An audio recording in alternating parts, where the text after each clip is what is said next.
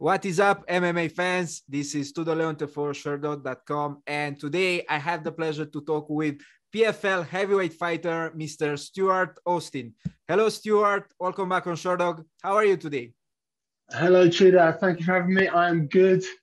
He's playing it off slick, but there have been nightmare problems with my internet. Tudor is an absolute professional, and I've been messing around. No worries at all. Thank you very much for your patience. We had some technical problems before recording this interview, but still, we're here. We're going to fight and push through any adversity. How was your flight to the United States? I know that right now you are already in Texas. Yeah, the flight was good. I think, any long flights kind of suck a little bit, don't they? Just sitting in a tiny little area with your knees up underneath your chin. Yeah, but no, it wasn't too bad. I watched like 3 movies back to back. So it's all good. So a curiosity of mine, I know that last year, for example, there was the bubble. The fighters were forced to stay inside the bubble when they arrived at the hotel, due to the coronavirus situation. Are you free right now to visit a little bit the city, to move around the city, or are you still in the hotel and forced to stay there? We've actually got we're free at the moment. They basically just told us to to be careful. Obviously, probably not to go socializing, go to bars and stuff like that. But fight week, that's probably normal. Anyway, but yeah, we're free to move about now. I guess that's the nice thing with Texas. They're pretty relaxed with their rules, but they're sort of being sensible. Kind of common sense. Yeah, for sure. I totally agree with you. You are in the United States since you're scheduled to face Bruno Henrique Cappelozza at PFL 2 on April the 28th. How was your camp in preparation for this fight, and where have you been doing your camp for it? Yeah, camp's been really good. I've been at Titan Fight, which is my normal gym. We've got a bunch of big heavyweights and light heavyweights there. Most of our fighters at the moment are heavyweights and light heavyweights. So we've got it's been really good. Been pushed hard. I feel like there's always challenges in camp, and anyone who says, "Oh, I had a great camp, a perfect camp," is an absolute liar. Everyone, at some point, you'll get sick, or your ankles hurt or something like this, and you're like 4 weeks, something like that. And then you remember the camp before and it was the same, or the camp before that, and but no, it's been pretty good this time. We've had quite a few guys either just fought, got fights coming up. So like the team is at the moment feels like it is on a roll. So we had just Simeon Powell fight and PFL just gone on Wednesday night, and he won with that big knee to the head knockout, super exciting knockout. But that's the guy one of the guys who beats me up in the gym. Oh. So I have to deal with that. No, literally, there are no easy rounds at Titan. So yes, it's been good preparation. I was actually going to ask about Simeon, since I interviewed him when he was supposed to fight on the Challenger Series the first time, before that matchup fell off the card. So did you guys had the chance to train together, right? Yeah, I train with Simeon a lot. So we normally train together at least 3 times a week. Sometimes it's 5 times. Yeah, he's one of my regular training partners and sparring partners as well. Simeon is amazing. He's still so young in the sport. And he's already, already making headlines, already knocking people out on big shows, making money. He's doing what everyone wants to do. He's his age. I was not in his position, not quite. he's in an amazing position. I'm just really happy for him. Yeah, he's not the only guy. We've got a bunch of young guys coming up at the moment. We've got This weekend we've got Lou Sutherland is fighting. He's a super exciting heavyweight with some really big knockouts on his record. We've got corner of me at the moment is Mario Pinto. He's been fighting heavyweight now. We're thinking about moving into light heavyweight. He's a 6'6", just a huge guy with knockout power and awesome jiu-jitsu. So it's like at the moment we're doing really good. Like, and it's not Sim and me. It's Luke training Bellator at the moment. He's already, he's again another super scary guy with an endless gas tank and just there's no escape. You say, oh, like previously, like, when I was younger, you'd be training somewhere and you'd be like, oh man, those last 3 rounds were hard. Maybe I need one slightly easier one. I'll go with that guy. There's no escape. There's literally no escape. Everybody in that room is spitting fire, and it's awesome at the moment. You mentioned quite some names. I'm actually following some of them since I'm covering events, so I knew some of the names you mentioned. And of course, you're a gentleman to giving your training partners, the shout out. So I thank you on their behalf. But still, let's talk a little bit about you, since you're the protagonist of the upcoming fight. I would like to hear. I'm guessing here that you already know pretty well Cappelozza. He won the championship last year. What do you expect from him going into this fight? Yeah. Bruno is a really good fighter. Obviously, last year he had several big knockouts, and he had that crazy fight in the final with Ante, which was like one of the best heavyweight fights of the year. And just historically, like he brings it. He comes to have a fight. He's not there to win a points match. He's not there to take a decision or do this or do that. He's not going to try and tap and move around. He comes to kill or die. And I think it's going to be fun because, you look at my record and his record, we tend to either finish the guy or get finished. We both like bring the fight. We both, like really get after it. I think as well, like we're probably the two of the more experienced guys in the tournament as well. Like if you look at who Bruno's fought and who I've fought, names wise, we've both got wins and over some really big guys, and we've been competing against the best guys in the world for the last 5 years.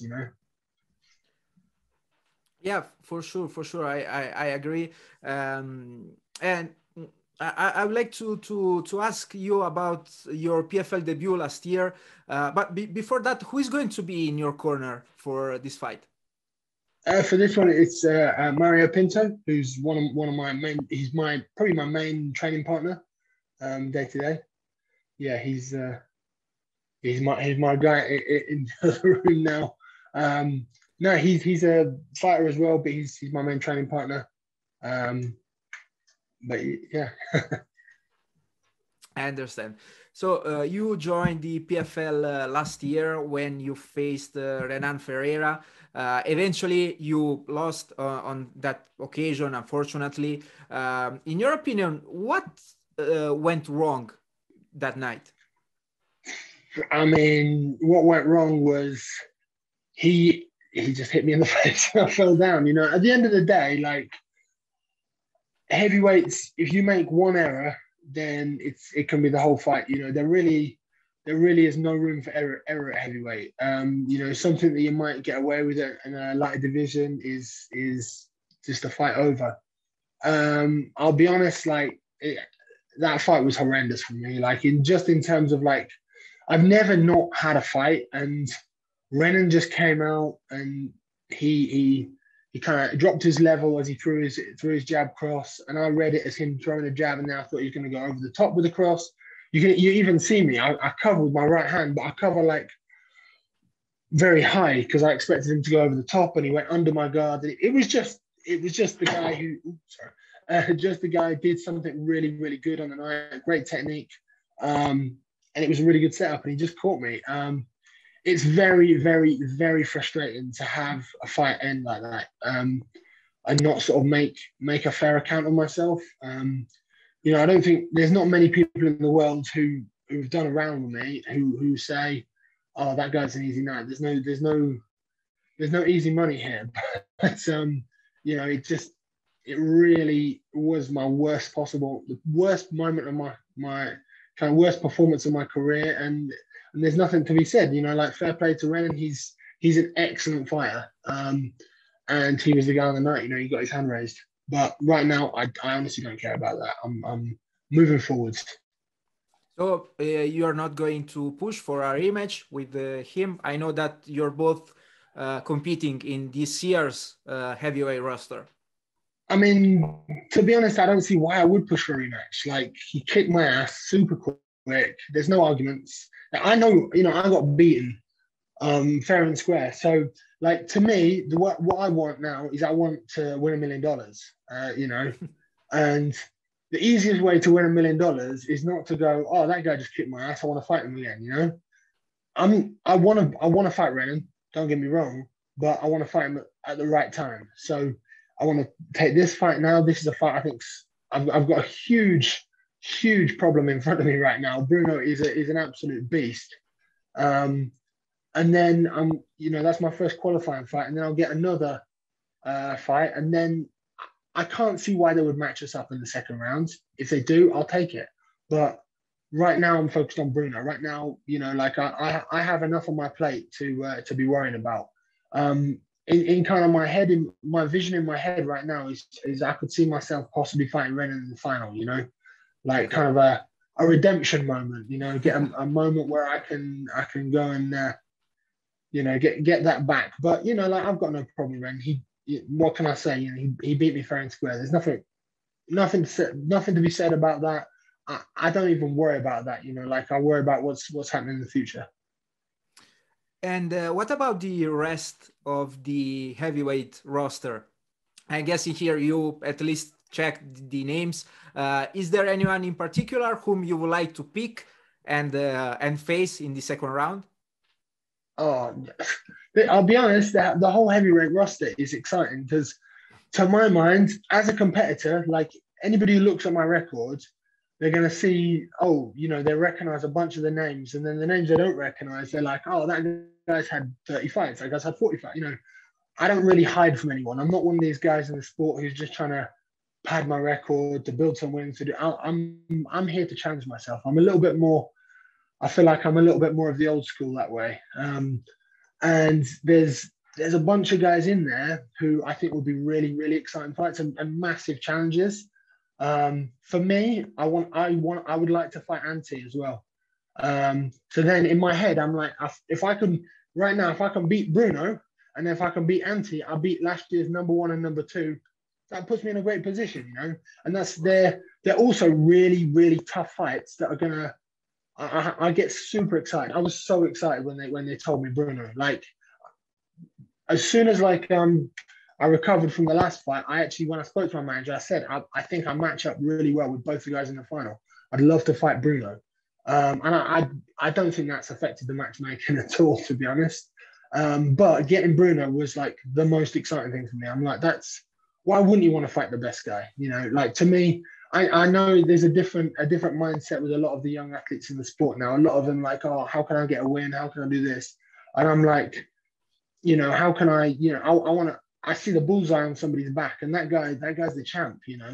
If I go and beat him, that sets me up to be, you know, the guy with a bullseye on my back. People are going to be calling my name after that, you know. So it's the most exciting fight out there. It's the most, for me, Bruno's the hardest fight in the PFL. It's the most exciting fight in the PFL, and that's what I want. That's what I want my career to be about. I don't want to say people go, oh, you know, yeah, he beat some okay guys, and then, you know, I want to say, like, this guy fought everybody he could, you know, and in the time he could.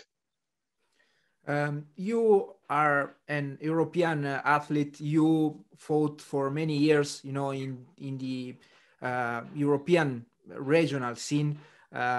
In your opinion, you know, there are so many heavyweights in Europe, but do you believe that the level of the heavyweight division has grown up in recent years?